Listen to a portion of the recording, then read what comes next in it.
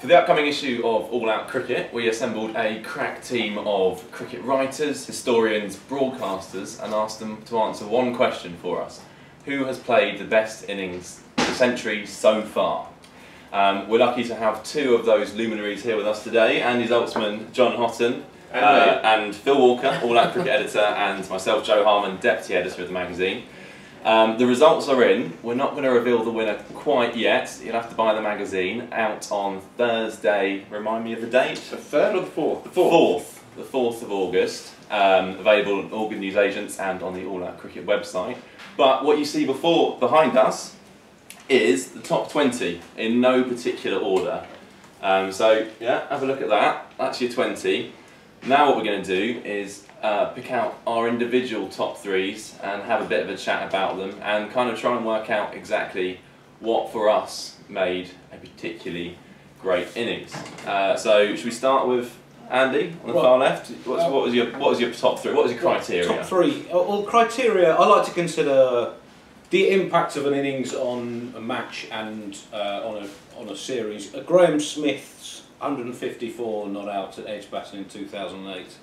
I picked with huge reluctance because Graham Smith is one of my least favourite batsmen of all time. From an aesthetic point of view, I mean, in terms of the artistry of batting, it's sort of like watching Freddy Krueger chainsaw a basket of puppies to pieces.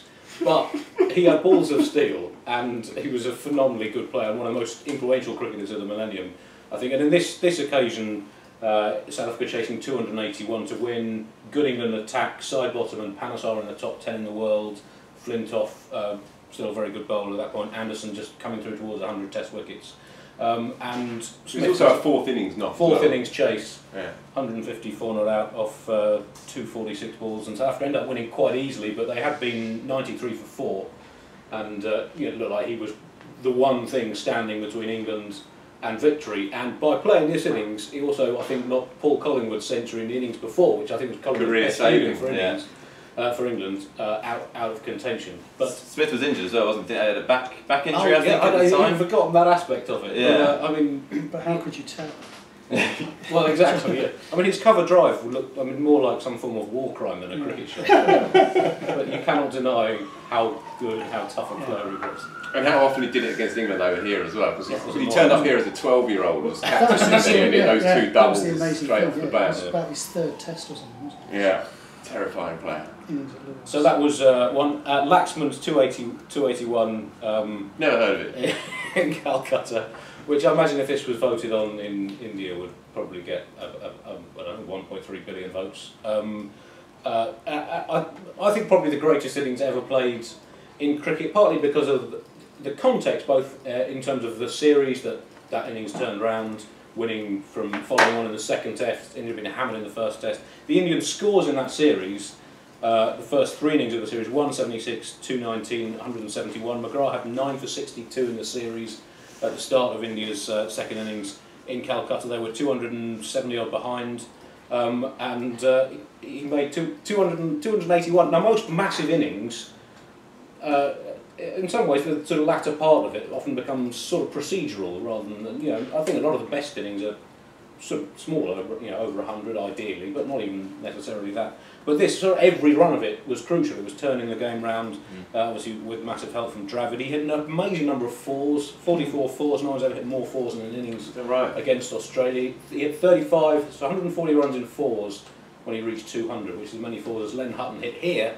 in his 364 stats. And you think as well, by the end, they'd have 4 men on the boundary, 4 or 5 on the boundary as well, just trying to bore him out. So continue to well, I think Australia did keep quite attacking field for most of it. But even so, you look at the attack, McGrath, #1 in the world, Gillespie, Kasparovich, Shane Warne.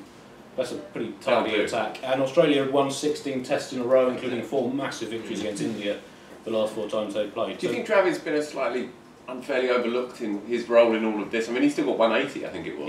He got 180. I wouldn't say necessarily unfairly, maybe doesn't get quite the credit, because Laxman's innings was such a sort of iconic innings, and it was the first part of Laxman's innings that started that momentum shift, and then obviously because Laxman put in at 3, wasn't he, after batting nicely in a low first innings yes, total. He got put up to 3. Yeah. Dravid, who'd been not in such great form, was down at 6. Yes. And then I think Laxman was back down into the middle order after that. Yes, I can't remember if he played in 3 the next. He got a couple of 50s in the next test as well. That India had won by 2 wickets to take the series 2-1. But also Laxman, when he began that test match, had a test average of 27 from 20 matches. He had 2 scores over 50 in his previous 11 tests, I think.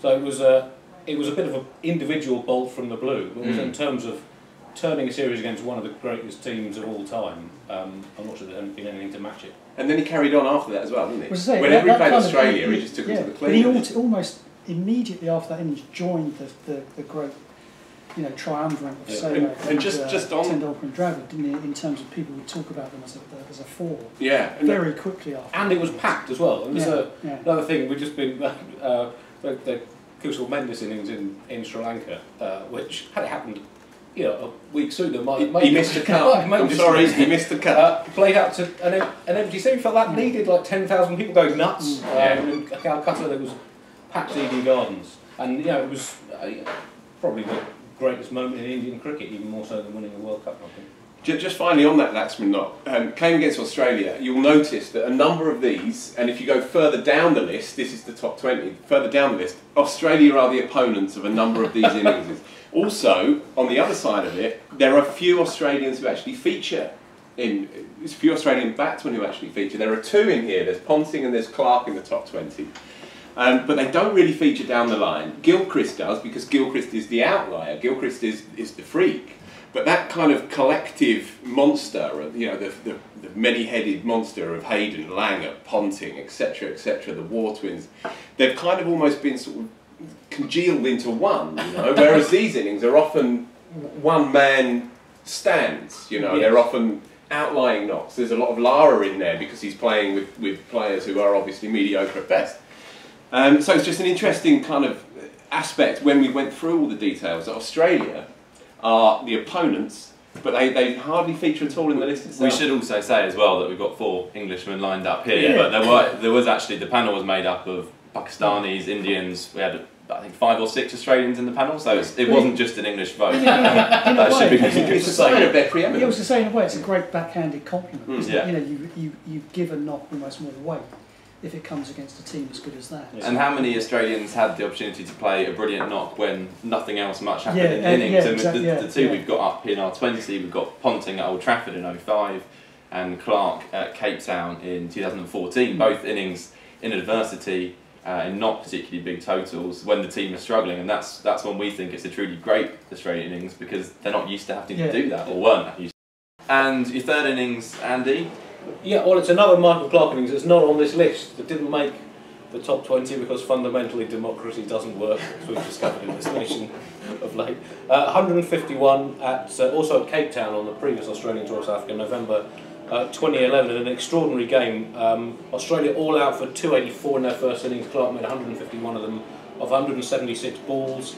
Then South Africa all out 96, Australia all out 47, and it ended up with South Africa winning quite easily. But in those first 3 innings, there was only one other score over 40, which was Sean Marsh in Australia's first innings. And this was against Steyn, who was number 1 in the world, Morkel, who was number 4, Philander, who was on debut but about to have one of the most extraordinary runs of form modern bowlers had. And he scored most of his runs off their pace attack as well. Imran Tahir was playing as well, but he didn't face much of him in that innings. It was a really extraordinary individual effort amidst like a 3 innings collapse. By the end of the 3rd innings, all other batsmen combined, including Clarke in his 2nd innings, had got 227 for 29. And he scored 151 in the first innings. Yeah, and it speaks for itself. Although it ended up losing the game, without it, Australia would have been pretty much doomed from the start, you'd have thought.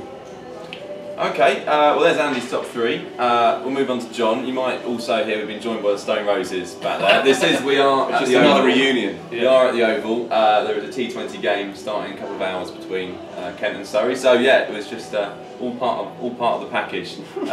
What's their view on the top test innings played? Well, the Stone Roses? Yeah.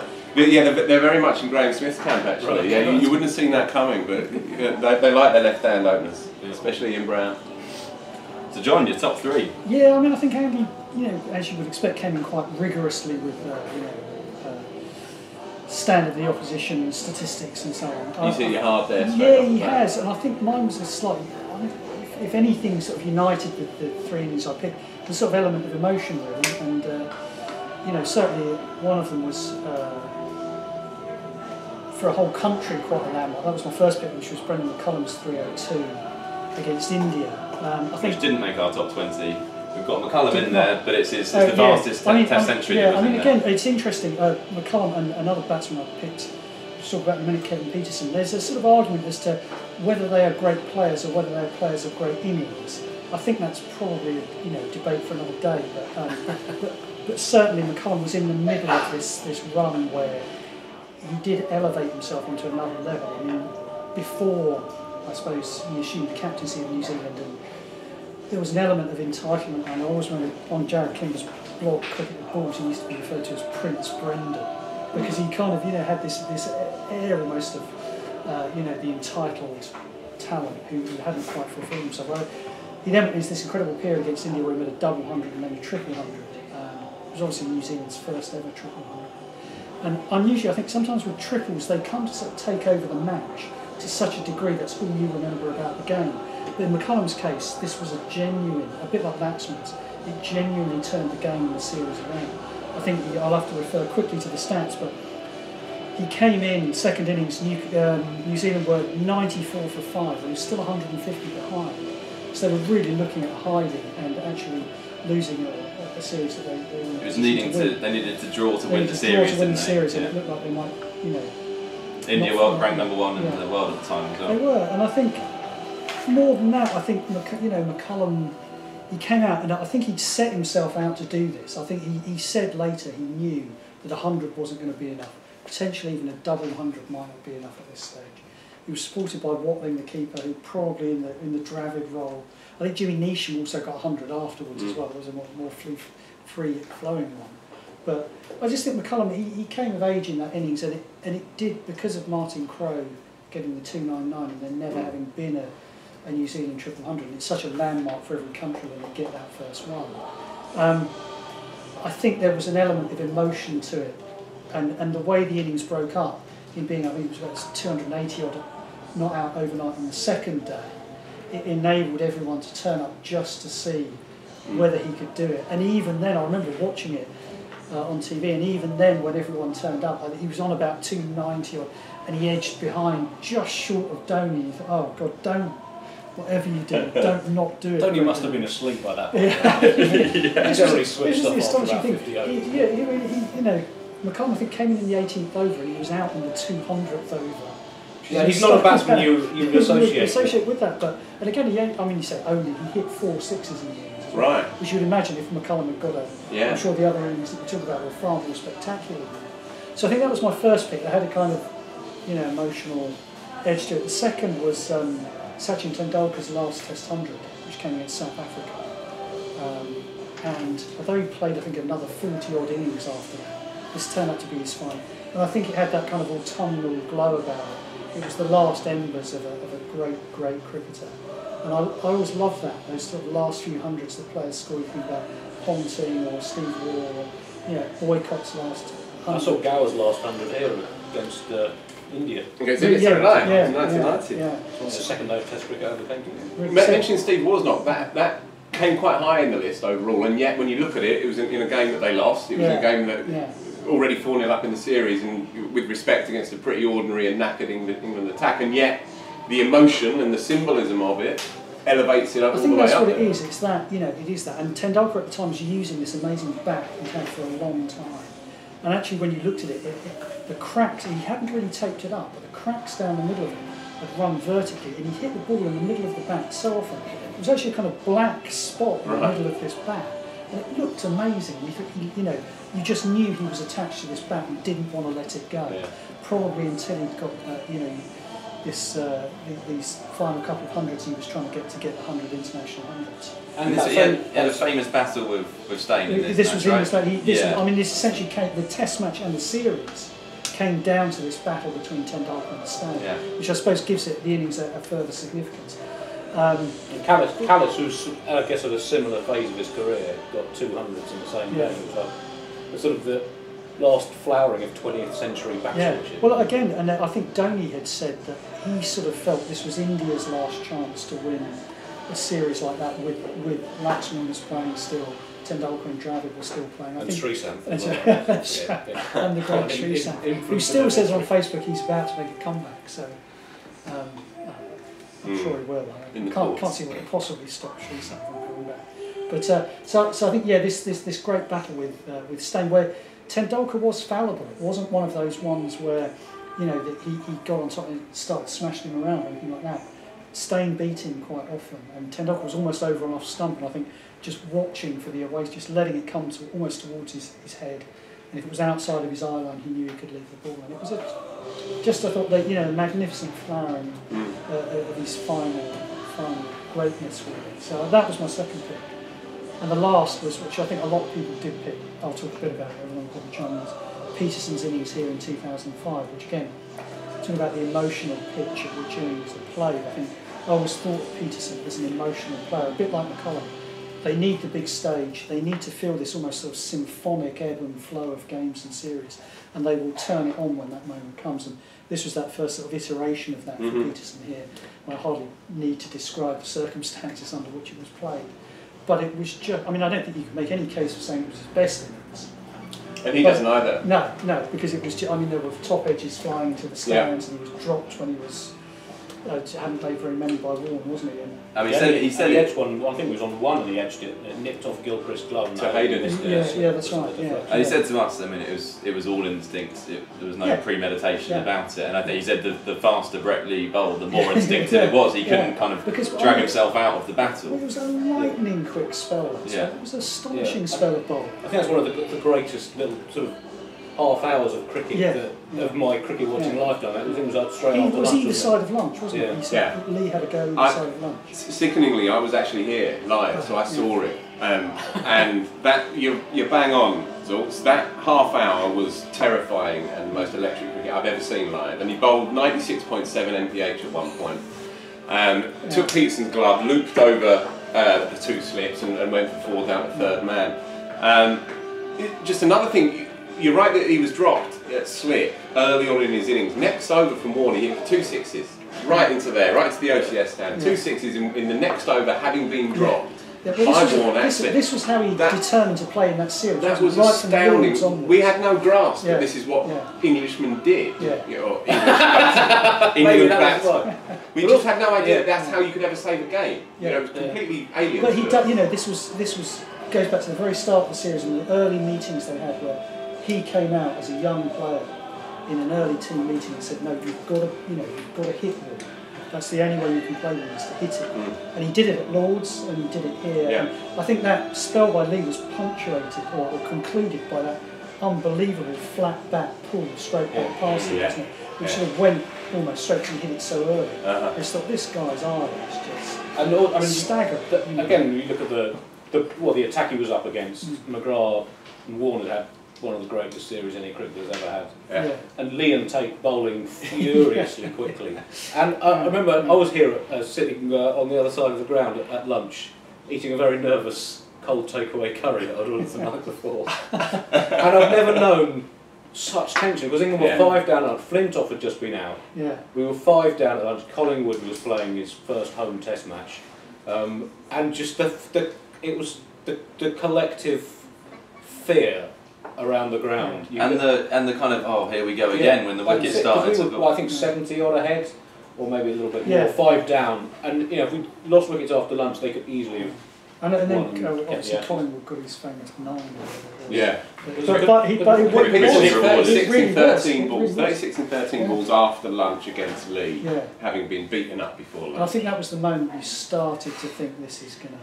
Yeah. But I suppose the other point I'd make about that innings, when you come to choosing its significance, is it was hugely significant for cricket in England because it won them the series, although the Test ended in a draw, obviously.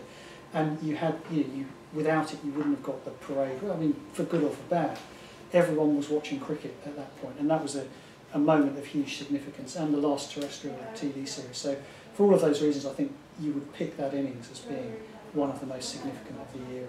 Yeah, well, I certainly did it. It came in there in my top 3 as well.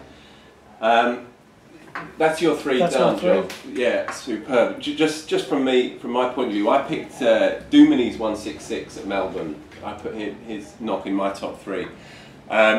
Again, similar to what I was talking about earlier about the power of Australia and how everything was met against Australia. You know, that was the benchmark. And that innings came in a series that Australia lost at home for the first time in centuries and centuries. And Dumini was a young player with a hell of a lot of talent. I remember Ian Chappell compared him to Lara at the time, the new Lara and so on. And he made 166 in partnership with Dale Steyn, who was batting at 10 in a game that they were behind in.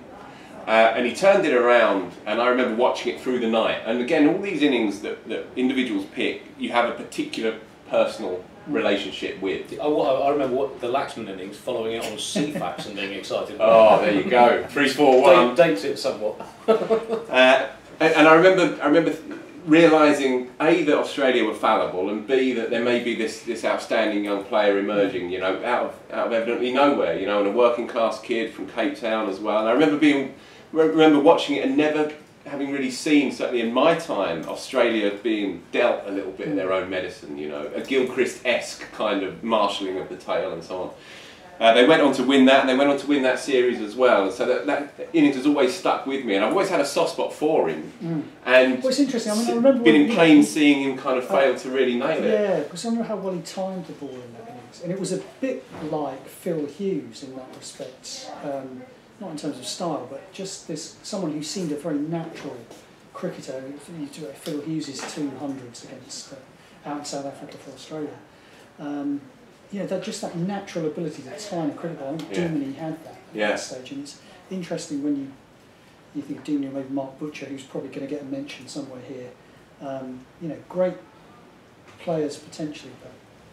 Well, it was an odd time because you say Hughes came in and then didn't have the success that it looked like he was going to have. More Akmal, I think, made a debut 100 about the same time, and Adrian Barra for West Indies. All these kind of young guys that looked like they were going to be there.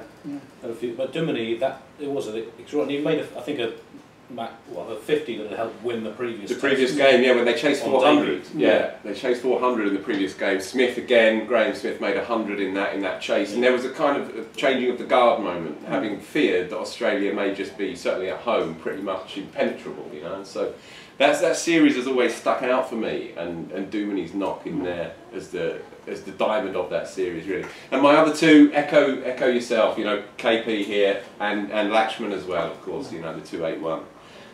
So that's my 3. And Joey, what do you have? My 3, when I came, it sounds obvious, but I only picked innings that I saw. Not necessarily there, but at least on TV. So for instance, one that I didn't pick, trawling through scorecards, you look at Lara's Colombo knock, 221. In a losing cause, they lost by 10 wickets. He scored a century in the first innings as well, or second innings. He scored a double. He became the first player to score a double century and a century in the same match, and his team lose the test. Yeah, that's unlucky, really. That is really unlucky. But I didn't see a ball of it, so whilst I can appreciate its brilliance, it hasn't got the memories. It hasn't got the kind of doesn't have those vivid qualities for me. I love innings like that. I love innings that I haven't seen, and I sort of can only imagine how amazing they are. And in that whole series, he got 680 runs in a 3-0 man of the series in a you can kind of imagine he wouldn't have minded too much. Can you imagine the flight home, Lara in first class? Yeah. But it's interesting, I mean, he features 3 times on this board, just in the top 20, and he features further down the list as well. The one-man rearguard, the one-man different plane. I think you can, we keep going about that debate about great innings or great players. Lara was indisputably both, didn't he? Yeah. Played some of the landmark innings of the era and was probably the greatest batsman of the era as well.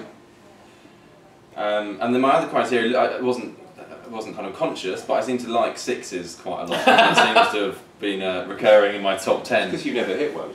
Well, Zaltzman hit no sixes and only 5 in his entire Test career. There you go. That's real class. So I've got. You hate him. So I've got Stokes at Cape Town earlier this year. Just extraordinary display of hitting from a player we kind of knew was capable of something like that, but not to that extent over that prolonged amount of time. It's a shame that it was in a kind of a bit of a rubbish Test match by the end, but you didn't know that at the time, and my memory of watching that innings unfold is as excited as I've been about cricket since 2005, I would say. Just on that one, yeah. Joe, just briefly, David Frith, who's been writing about cricket for the best part of half a century and more, he's a part of our panel. And he makes the point, obviously having seen cricketers live since the 50s, he makes the point that he feels that Stokes is perhaps the most exciting batsman he's ever seen. So he picked Stokes out as his number one, which I was a bit surprised about. He's seen a lot of cricket, but he said the reason he particularly liked Stokes' innings was because it made him think what it might have been like watching Gilbert Jessup, right. which is quite a kind of convoluted way of coming around to it. But I see what he means. It kind of reminds him of what an astonishing player Jessup would have been to watch, and you see that in Stokes now.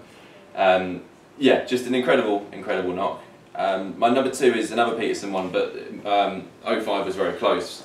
But I've gone for the Mumbai innings, the 186.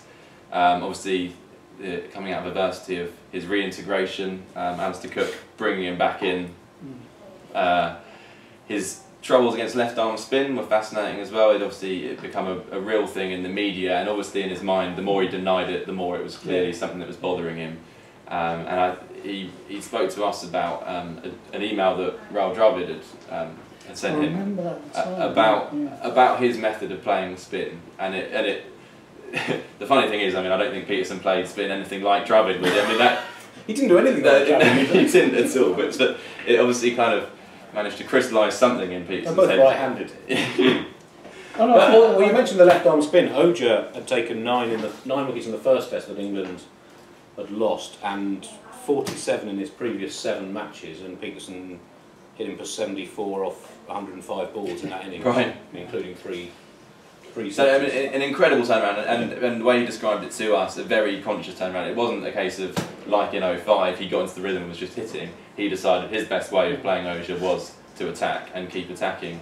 And obviously it was an incredible match, incredible series, historic win for England out there. The start of Alistair Cook's tenure as captain. And at that time it felt like a really exciting combination of Cook as captain and suddenly Peterson's behind it. Obviously, that didn't quite pan out. Cook made 100 in that same innings. Yeah. And there was such a great partnership as batsmen because it must have been impossible. You can't have 2 more different batsmen to bowl at. I was at that one as well, by the way. I was at Mumbai as well for that one. And I remember a couple of things from it. I remember that Peterson was... his name and his emergence onto the pitch was greeted with the same kind of craziness as any of the Indian players, maybe with the exception of the big one, the biggest one. He was treated as one of theirs, you know, and he's never really belonged to anybody, Peterson, but he's certainly as much a child of India as he is of England, you know, and I always remember that. And then that shot against Oja, that shot over extra cover, when Oja was bowling left arm over by this point. You were there too, Andy, and he was bowling left arm over, and it's all in slow motion, and he stays in the shot, stays in position, and he just lets the hands go, and it goes 20 yards back, 20 rows back.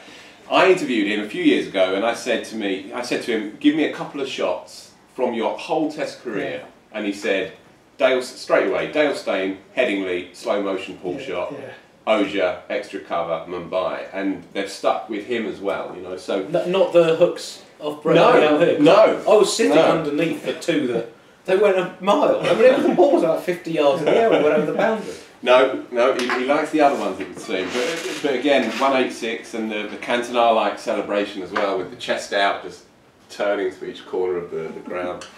Yeah, the boy's a star, definitely. And then the final one of my 3 was another McCullum innings, but this was his blitz in his final Test match at Christchurch against Australia. I've always been a massive fan of McCullum as a batsman, as a captain, and just the way he goes about playing his cricket, and it just felt like the perfect send-off. I remember I came back from the pub. You texted me? Yeah, had a few drinks, and I sent a text around to all these guys saying I think something special was about to happen here. He was on about 30 or 40, and he was... By the time the text arrived, the way that he was riding his luck unbelievably. I mean, but he was just... Every shot was played with such force that any edges were just flying over the slips, and he wasn't going to stop. And he said, I had the pleasure of interviewing him a few weeks ago, and he said, I was sitting there watching Kane Williamson, best defensive technique in the world, not able to get on a bat on it. I'm going to just have to go, I haven't got a defensive technique, was what he said, I'm going to have to go out and have a hit. And he said he'd never be able to forgive himself with his final Test innings, was him prodding at one and getting caught a second slip. So this was his thinking, and it played out so beautifully.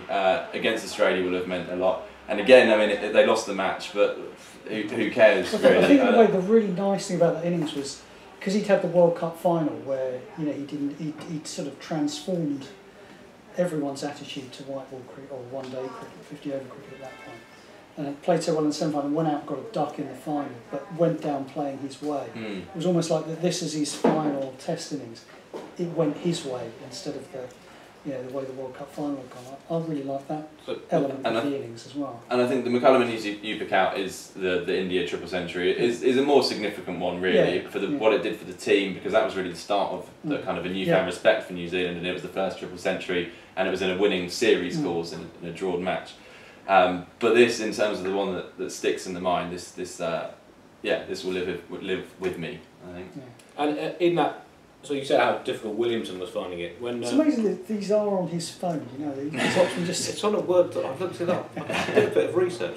What am I getting paid for this? £4 or £5? We'll talk about it after the show. When he came in, Hazelwood had 1 for 6 off 8.4 overs, and he hit Hazelwood for 54 off 22. And he hit him for a 6 and 3/4s, I think, to break the record for the fastest Test century as well. So I mean, he just completely went for it. One other knock which I hadn't thought, didn't even cross my mind in this, but I just wanted to pick out, and it shows what people from different countries classify as a great knock. We had 2 Pakistanis on our panel, Amir Naqvi and Rian Haq.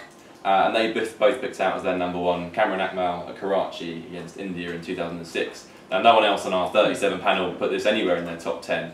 And I remembered it, but not clearly, and went looking at the scorecard. And this was when Pathan took a hat-trick in the first over of the match.